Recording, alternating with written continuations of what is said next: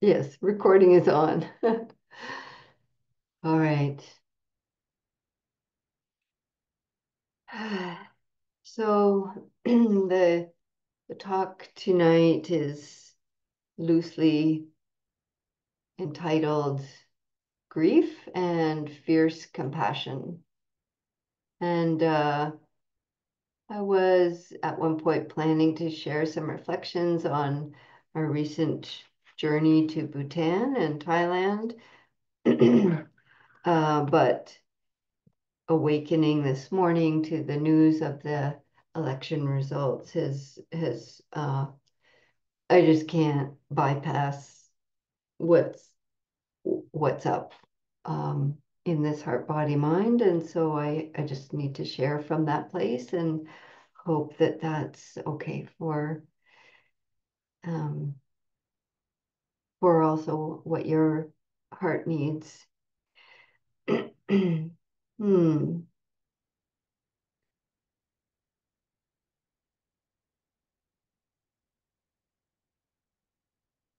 I'm trying to recall. Oh yeah, it was here in the Frank Ostaseski's book, The Five Invitations, Discovering What Death Can Teach Us About Living Fully, where I still have some residual cough, apologies. Um, he was speaking about grief. Maybe I can find it easily. And oh, look at me, I found it. And oh, it's actually, he's citing C.S. Lewis. After the death of his wife, wrote that no one told me grief felt so much like fear.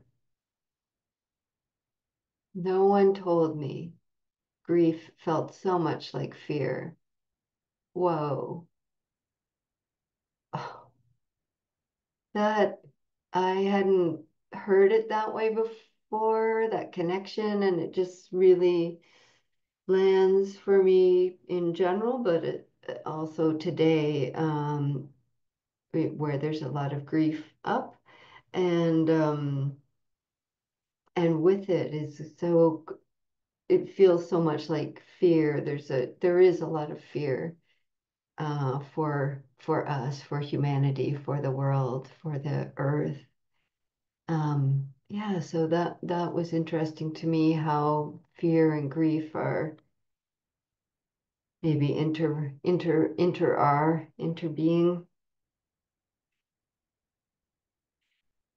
And in this time, in times when there may be, for some of us, an easy tendency towards othering, uh, feeling like us and them, and or some people or those people, or that kind of separation mm, might be alive or triggered, and to bring some awareness and caution and care to that if it's up, this sense of othering and separation. uh Thich Nhat Hanh teaches and taught about this so well in his poem Call Me by My True Names, which I've shared before. I don't have it ready right now, but that's a profound poem if you want to understand a little more, reflect a bit more.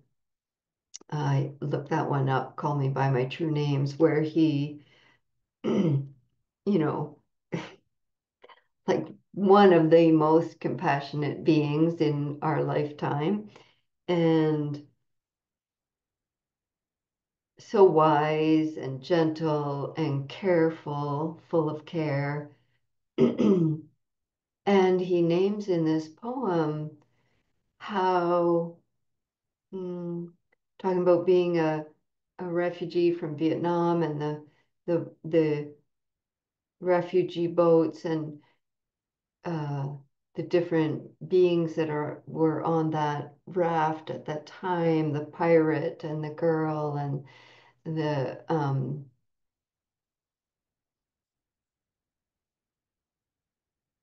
I think the yeah, you'd have to read it, but he identifies that I'm also this. I could be this. If I was raised there in those conditions, that's a conditioned arising that I could also be living that life. And it's a really profound teaching to remind us uh, it's not as simple as we might like it to be sometimes of us and them and this kind of othering, to recognize our interconnectedness, which of course is one of the three characteristics of all things, and how hmm, these two wings of the Dharma, it's often referred to as two wings, like a bird with two wings, wisdom and compassion, and how our Dharma and our meditation practice needs to have these two wings balanced as much as possible, or in the process of balancing, in order to be in that state of uplifting and clarity, and how having compassion without wisdom is imbalanced. That if we don't have the wisdom with compassion, it can just become, hmm, it can become like mushy and sentimental. It can become the near enemy of compassion, which is pity and contraction of the heart. Mm. It needs to be balanced with the wisdom of understanding our interconnectedness, the wisdom of deeply knowing uh, impermanence and understanding suffering and the ending of suffering. And it's likewise, the wing of wisdom, if it's not balanced with compassion, can just be very cold and heady, indifferent, uh, cerebral, wordy, uh, yeah, heady, and needs to be balanced with heartfulness and how we respond to suffering in the world.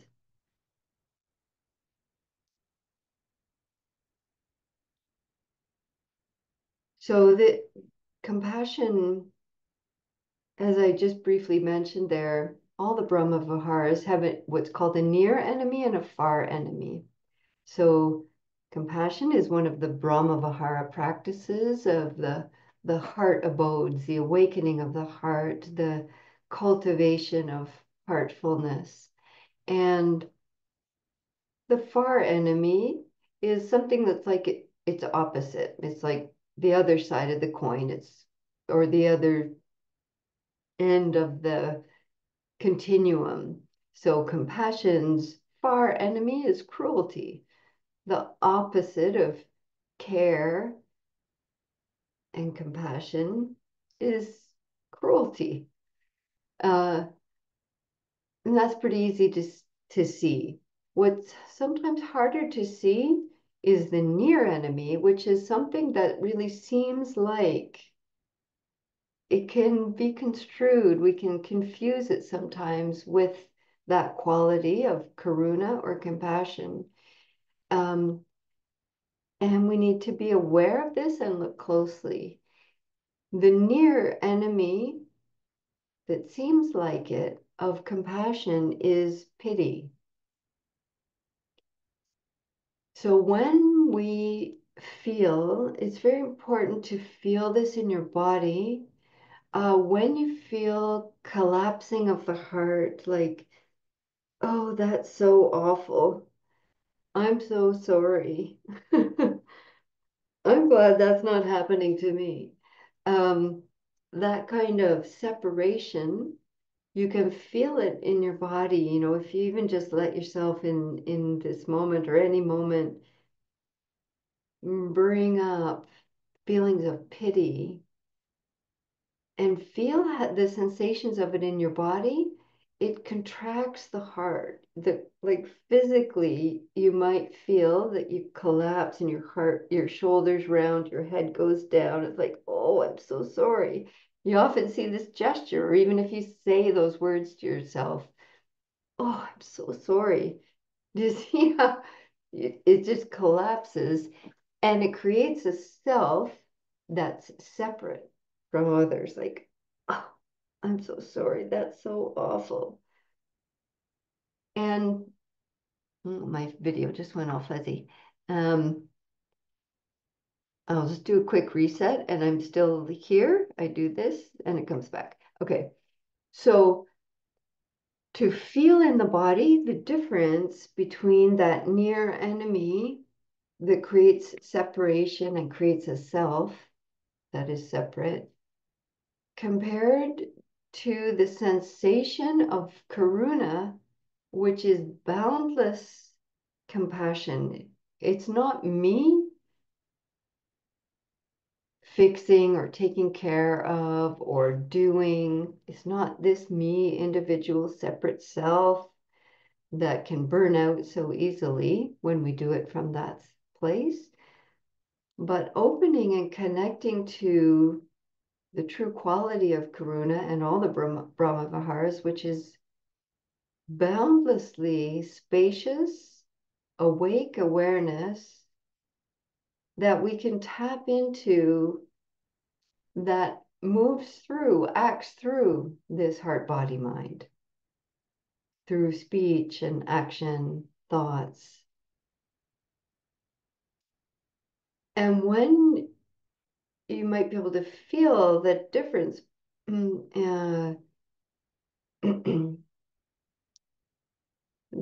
this creates a feeling of interconnectedness and openness, respondability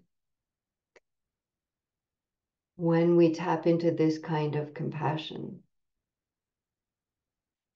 And so today I really let myself just lean into grief and let this being contract and lie on the couch and be outside and just taking care of myself as much as I was able, and receiving lots of caring messages from community and offering them, of course. Uh,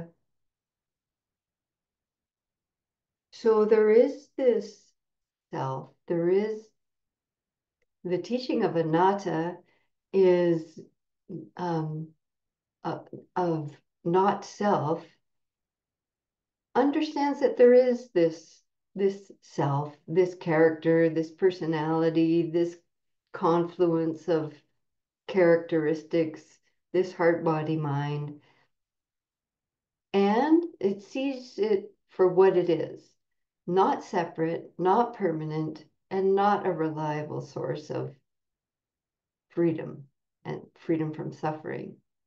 So it's not that we just deny this aching heart, this self.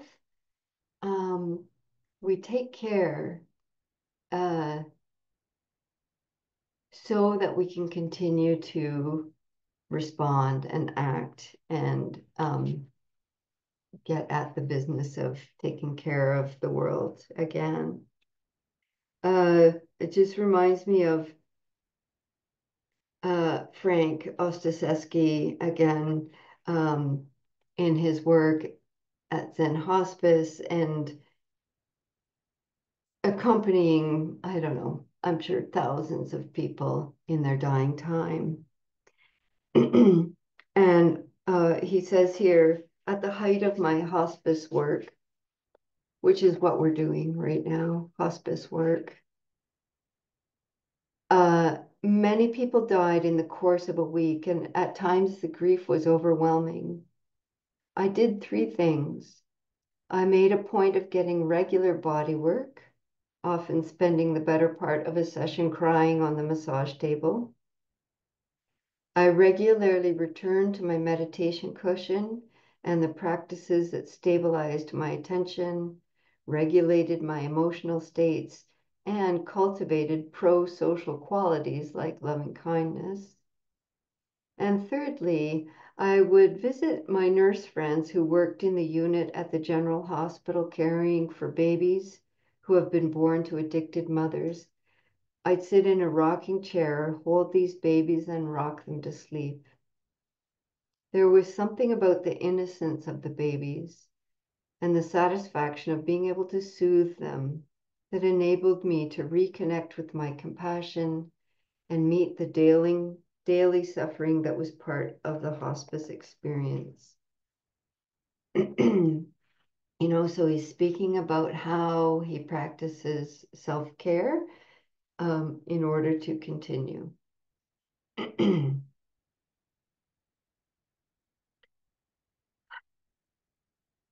Um, and really too, it stands out for me, it's clear to me that underneath our despair is care. The reason there's grief or despair is because we care so much. It's because the compassion is already there. And so it's helpful to then turn towards the compassion and really cultivate that and help that flourish and move through in this spacious, expansive way, be buoyed by it, turn towards this without bypassing the grief or the despair or whatever else is up for you. And a reminder that a really important, that's an understatement, the uh, profound foundation of the Dharma is our precepts, our values, our ethics, whatever your core values of how you want to be in the world. And to, if you don't already, maybe take on a period of a few weeks to practice with them daily. Uh, Write them down, print some version off, find your own version of the 5 precepts that lay people practicing and studying the Dharma uh, undertake. Because we need a daily reminder in ourselves, in the ground, like when you wake up. I undertake the training to refrain from causing harm. I undertake the training to refrain from speaking falsely and harshly. I undertake the training to refrain from taking what isn't freely given. I undertake the training to refrain from causing harm with my sexuality and sensuality, sense doors.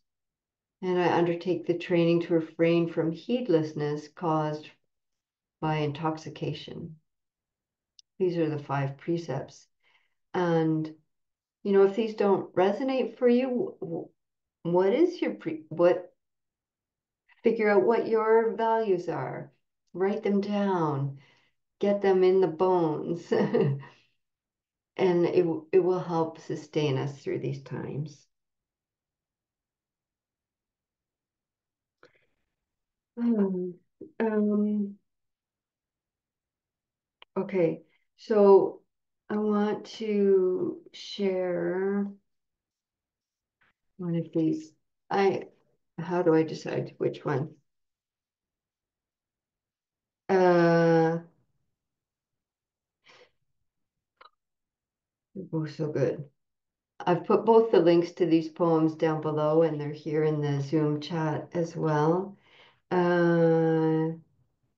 This one I'll read as we start the meditation practice. And so I'll just read this one now from Rosemerry Wahtola Trommer. She shared this one on Monday, November 4th, 2 days ago.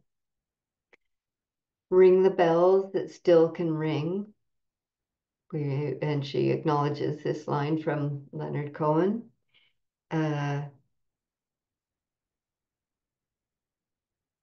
So good. I might cry, just a disclaimer there. Yeah. Hmm. Batter me, love, like a bell, till I ring and ring and ring, because everything I am, my whole being, is vibrating with the urgent, pressing call for love. Not the sweet love of lullabies, but insistent love that rings through walls, love that drowns out any voice that is not in service of the whole. Batter me, love, until there is no one, including me, who cannot hear the pounding imperative to be kind, to find compassion, until all beings feel real love peeling through their bodies. A resonant command so true it cannot be unheard. I have heard other love-battered bells of humans,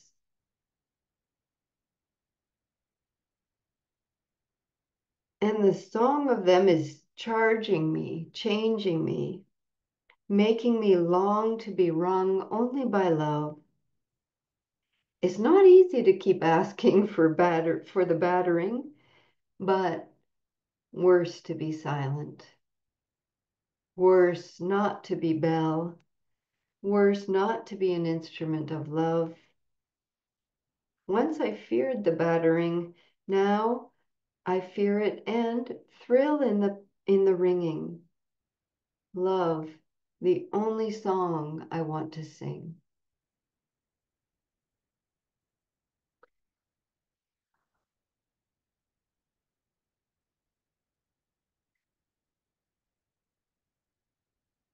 So tonight I really want to share, offer, be with you in a practice of karuna, compassion, this Brahma Vihara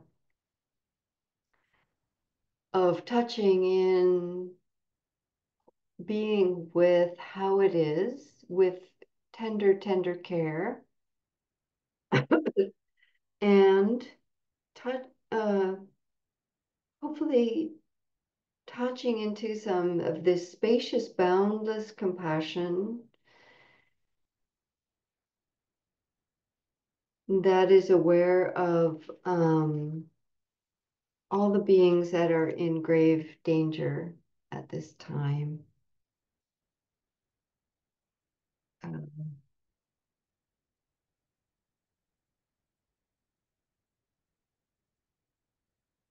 yeah, so let's get ready to practice now. Adjust your space and anything you need. I'm gonna have some water.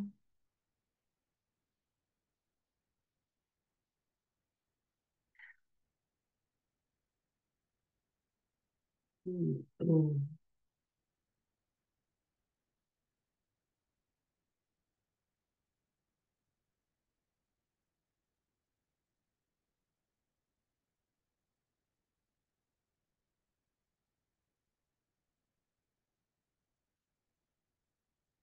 So, some folks are, yeah, you might not feel resonant with this invitation, but maybe you might check it out or lean into it and see if it's helpful um,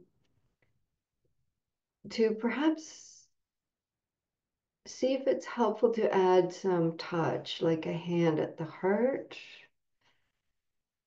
or a hand at the belly. Perhaps just the hands kind of holding each other, feeling your hands touching, the sensation of touch, of just feeling your legs and feet with ground, with earth. You might need some movement or touch to any areas that feel tense in the body. Another helpful one when practicing with compassion or self-compassion is to kind of hold your face.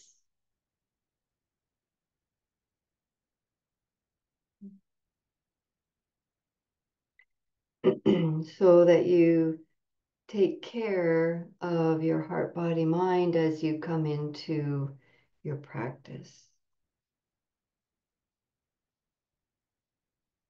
Sighing breaths might be helpful.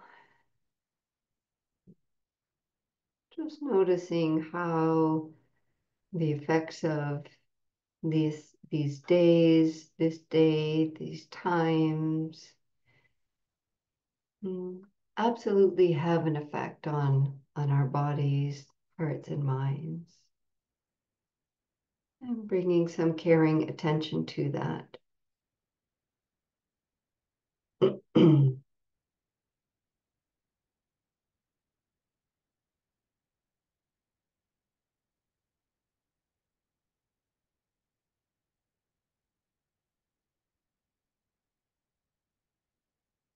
And for this practice tonight of cultivating, touching into compassion and care,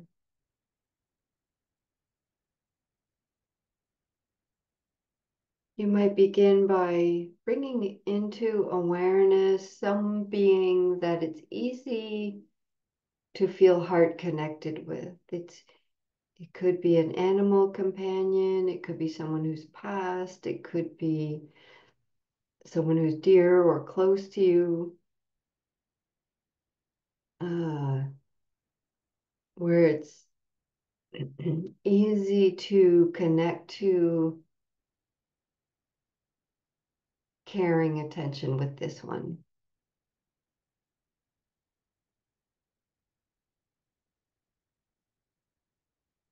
So just let this dear one come into awareness in a felt sense or an image or just an awareness. And take some time to really just feel how this is in the body. There might be an opening of the heart or a lightness in the face as you bring them into attention. Letting this one stand in for all those that are dear to us.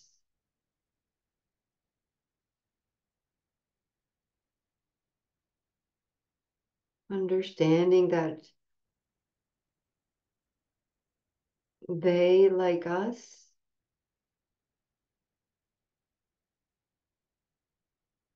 are a human being with a body, heart, and mind, just like me. And this dear one also worries and gets frightened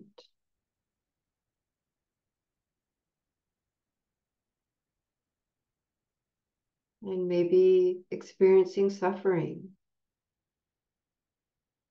just like me.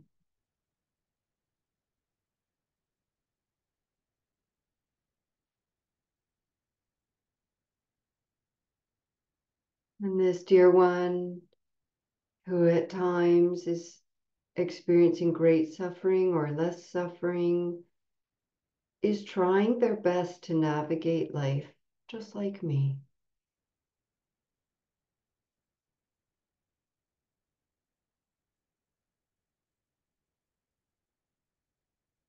Just feel your awareness and your heart in connection.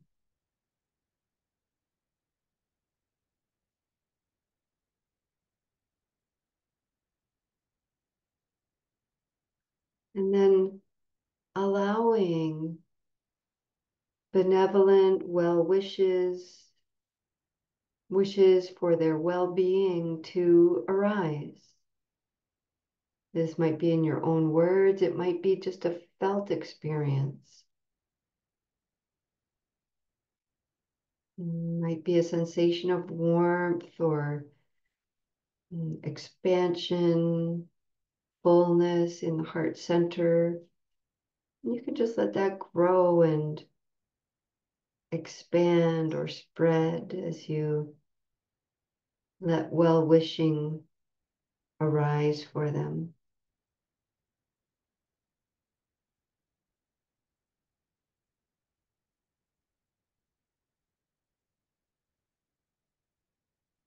And then either repeating these phrases or just letting them be in the background. May you have the strength and support to face the difficulties in this life.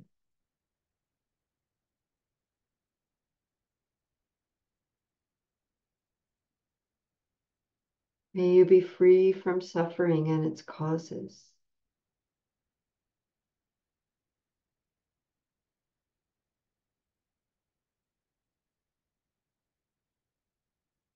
May you be peaceful and really know happiness.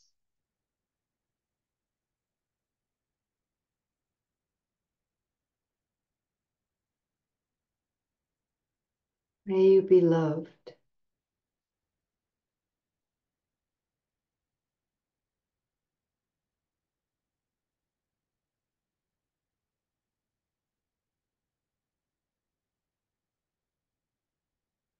And let this felt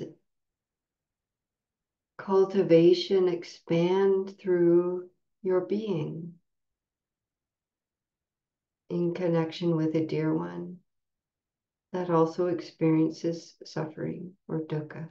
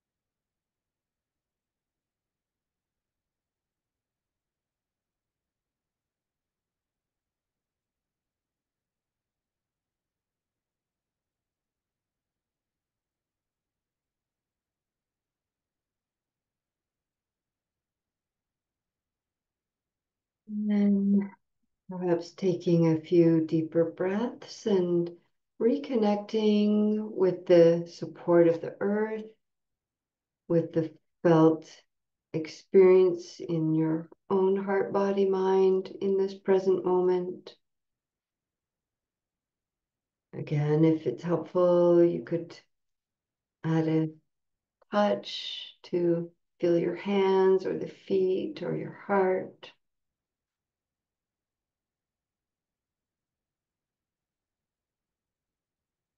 Feel what is stirring, the quivering of the heart, as the Buddha called it.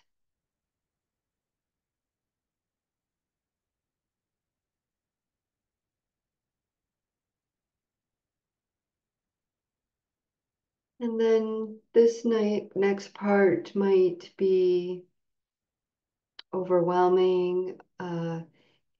If it is, please take care and you can open your eyes, feel the ground, take some deeper breaths, some movement. just touch into the practice and titrating, touch and go if it feels too intense.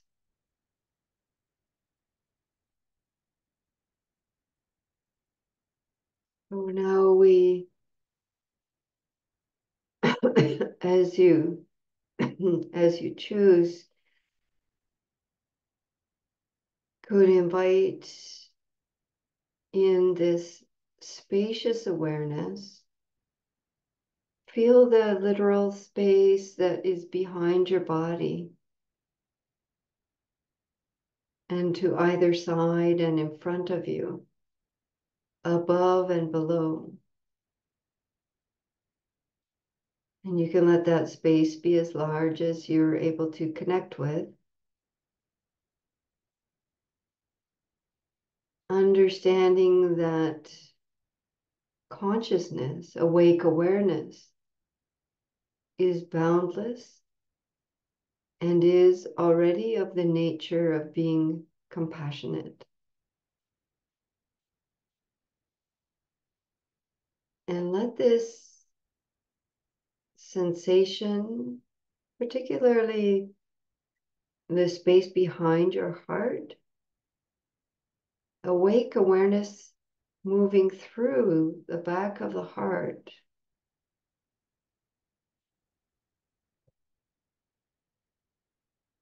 through the front of the body, so that boundless awake awareness moves through this heart, body, mind, connecting to Indra's net, the invisible, boundless interconnectedness of all beings.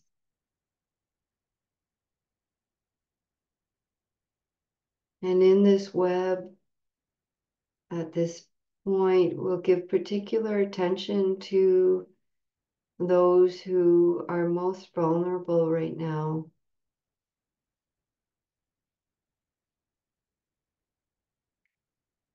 Our LGBTQIA to community,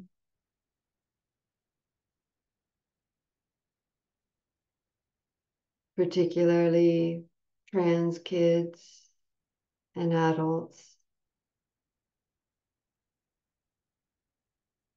Let awareness spread in all directions, awareness of the vulnerability and the danger that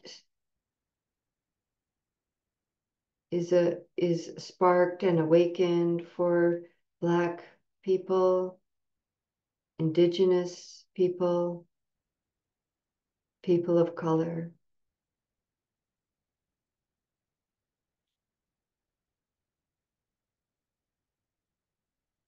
And as much as you're able, let heart mind awareness move through you and touching into awareness of so-called immigrants and undocumented, unseen folks, those unhoused and living in poverty, women, and the environment, the earth, the water, the air, the icebergs, all the infinite boundless beings.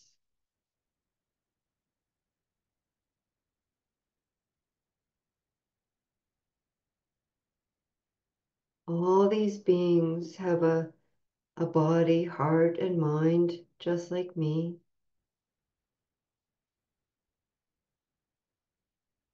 They they have worries and are frightened like me. All these beings are trying their best to navigate life just like me.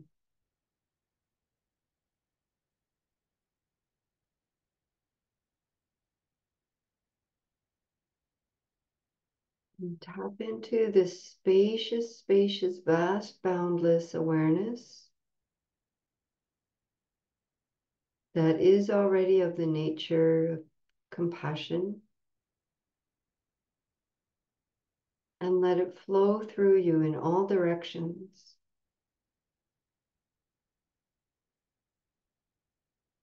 May these dear ones have the strength and support to face these difficulties in life.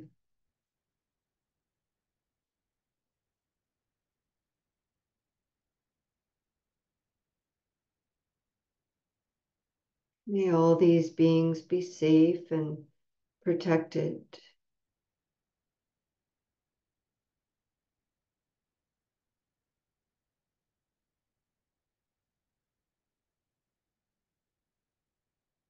May all these beings be free from suffering and its causes.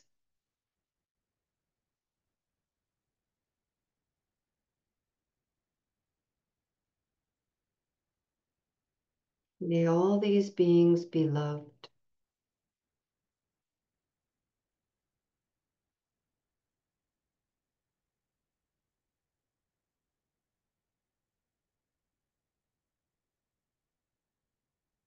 And if you feel overwhelmed, come back to feeling your body or opening your eyes.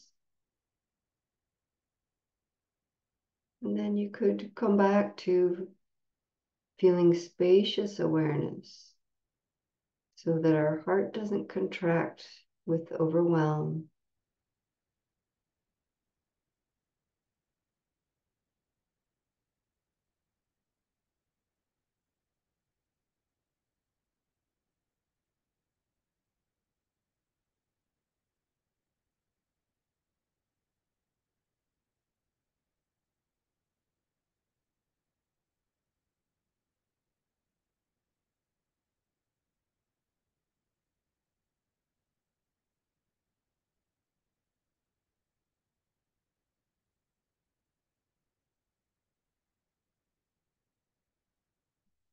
Take a few deeper breaths or some time of reconnecting with body, heart, and the ground, the present moment, adding touch if it's helpful, taking care of this self as we do this important radical work of cultivating compassion.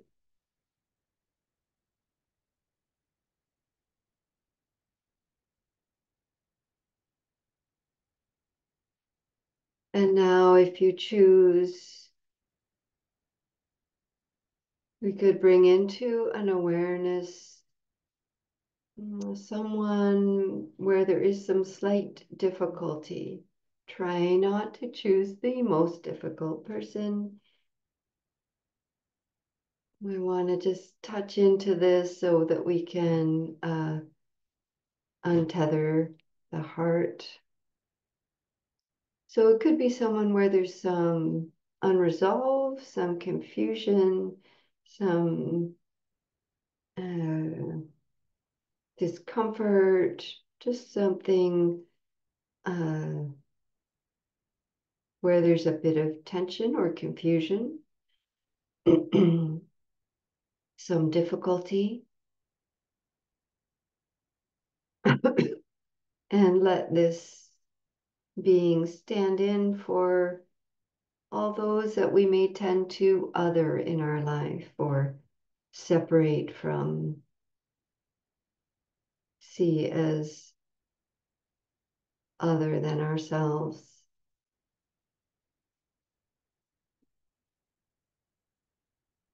Touching into the truth that we all have similar needs for water, food, safety, and love. And we all have similar desires for attention, affection, to be seen, and to be happy.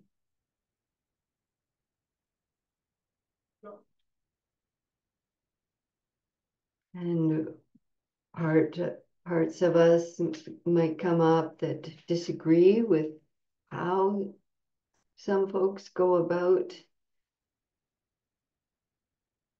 finding happiness or safety. And just let those thoughts be known as thoughts and reconnect with spacious awareness that understands our interconnectedness,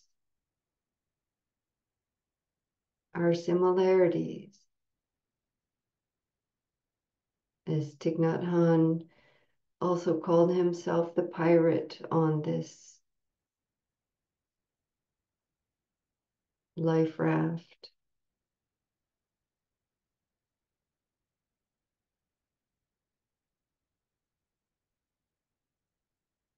And this person has a body, heart, and mind, just like me, with worries and fears. They are trying their best to navigate life like me.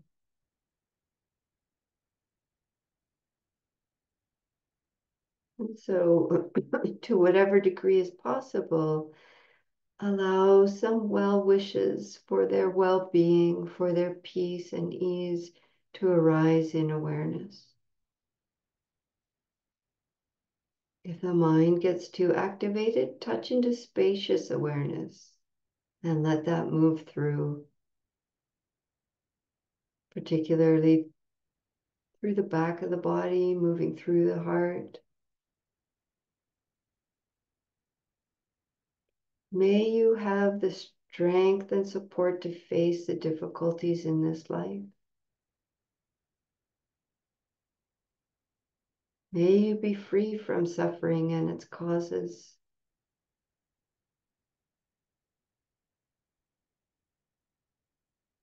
May you be peaceful and know true happiness.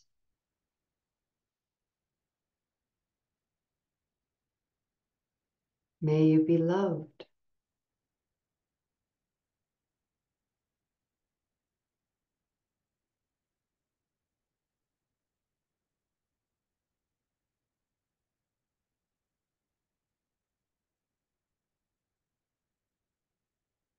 And as we continue to practice for a few more minutes, I'll share this poem from Rosemerry Wahtola Trommer called Inviting Spaciousness.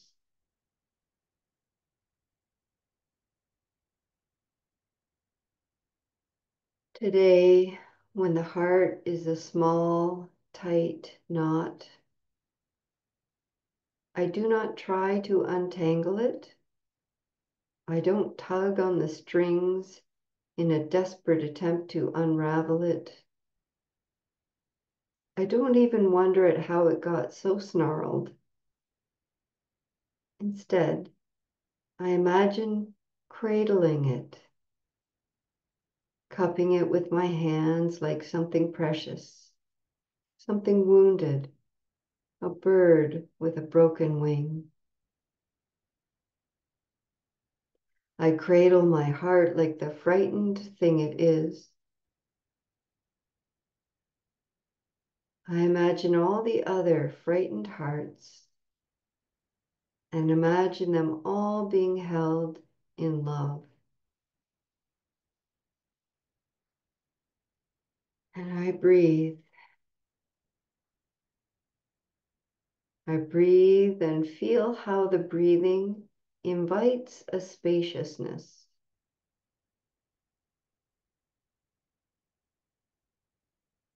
I breathe and let myself be moved by the breathing as I open and soften, open and soften. And nothing changes and everything changes. The heart, still a knot, remembers it knows how to love. It knows it is not alone.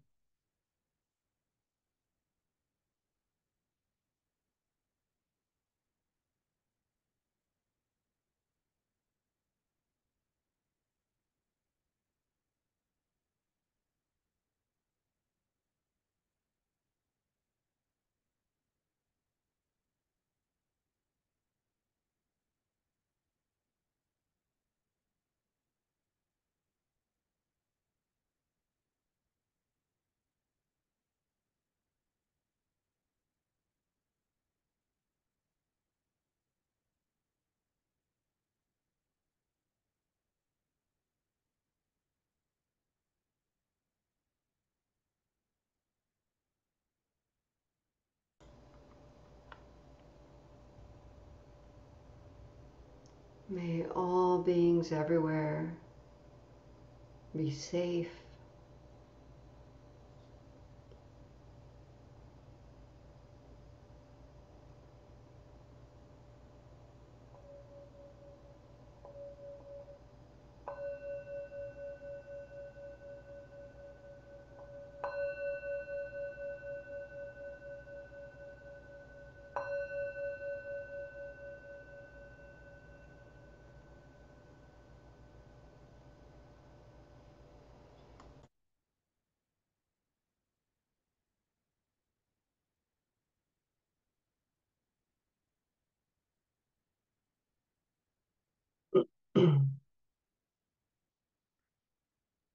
And the practice was inspired by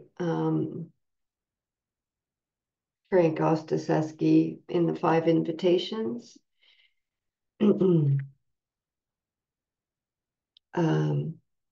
thank you, Frank. Yeah, so tender times, please take care of yourself and so that we can continue taking care of each other.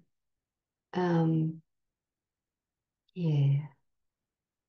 Thank you for being here. And next week, I do hope to uh, share some teachings from Bhutan.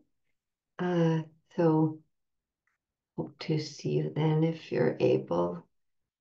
Um, yeah, I think that's it. Thank you. I have to figure out how to turn off recording now. Oh, here. There was an update and everything's moved. Take care, folks.